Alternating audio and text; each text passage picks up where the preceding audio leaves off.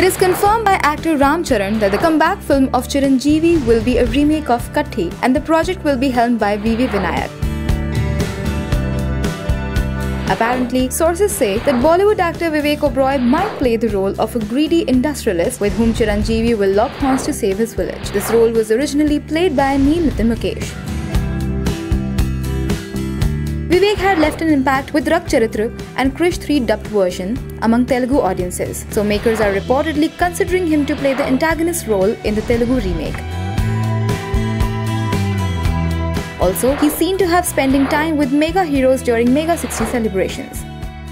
Also, Tamanna is in talks to play the female lead.